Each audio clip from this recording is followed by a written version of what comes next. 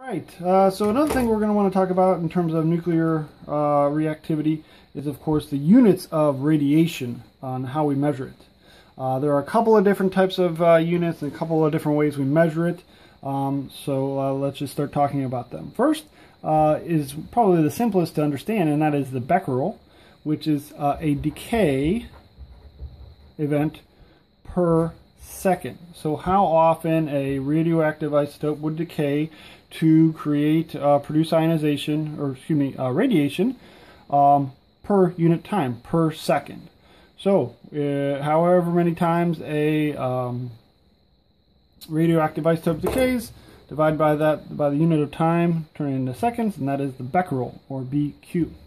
Okay, the Curie, named after Marie Curie, is initially measured as the amount of radiation that came from 1 gram of a radioactive element, radium.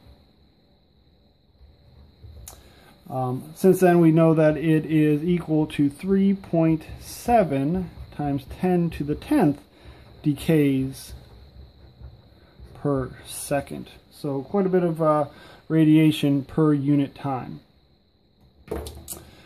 Most radioactive substances that you come across within the healthcare field or in industry are on the order of a microcurie, or even a little bit higher, maybe a millicurie. Full curies, as you can see in the number of decay per second, is quite a bit of radiation. So a lot of times you'll see a prefix multiplier associated with the Curie. Now the Roentgen is a measure of the an exposure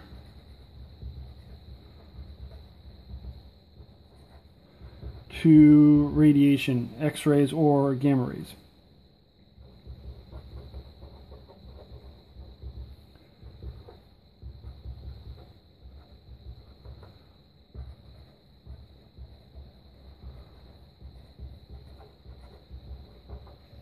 Okay, it's measured by the amount of ionization that occurs in air, which is really easy to measure, and that's why it sort of caught on. The amount of ionization produced in air.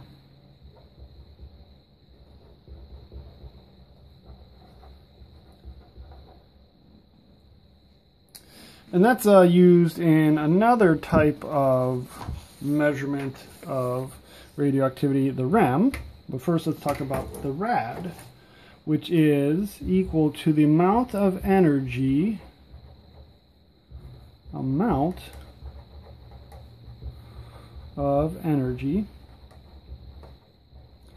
one of the units of energy that we can use is known as the joule. So the joule unit of energy, the joule, Joule, abbreviated J. Okay, so the amount of energy in joules per mass, per unit mass. Or more specifically, a rad is equal to 0.01 joules of energy absorbed per kilogram. So it takes into account the mass of the individual that's absorbing this radiation, which is, of course, important for establishing exposure and health repercussions. Okay, so the REM, or the Roentgen equivalent man, is essentially a calculation using the rad. So it's the amount of rad, which you can assume is the absorbed dose. It's the amount of energy absorbed per unit mass.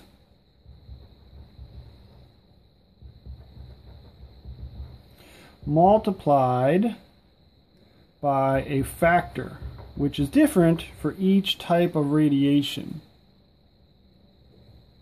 Okay, beta and gamma rays have a factor of 1. Energetic protons and neutrons have a factor on the order of 10.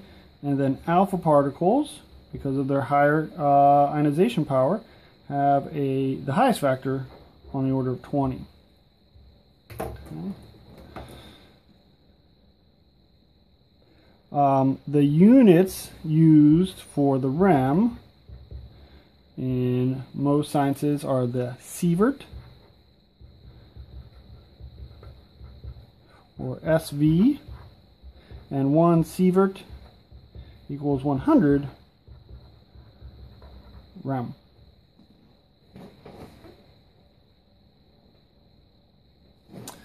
All right, and then of course, to finish this off, we could talk about things that we use in toxicology and health fields to declare how safe or unsafe these levels of exposure are.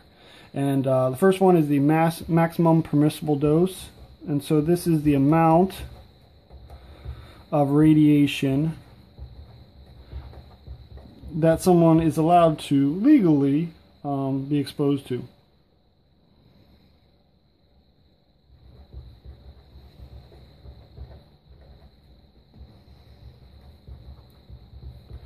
So people working with X-rays or radioactive isotopes are absorbing or exposed to radiation, and of course there's a safe amount that they can be exposed to.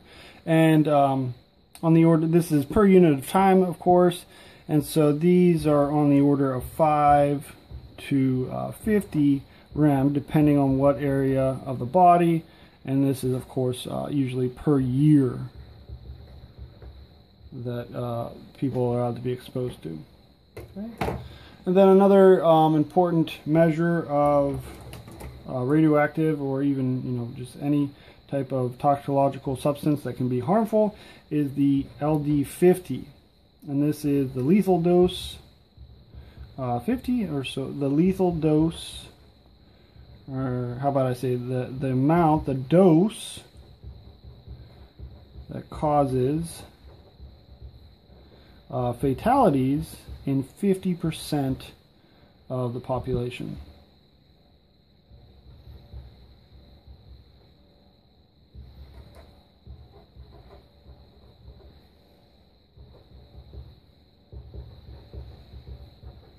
So if so these are usually measured in milligrams per kilogram. Amount of radiation or amount of radioactive substance, that you can take per kilogram of your body weight. And so if this dose, whatever it is, was given to, say, 1,000 people, at the LD50 level, 500 people would die.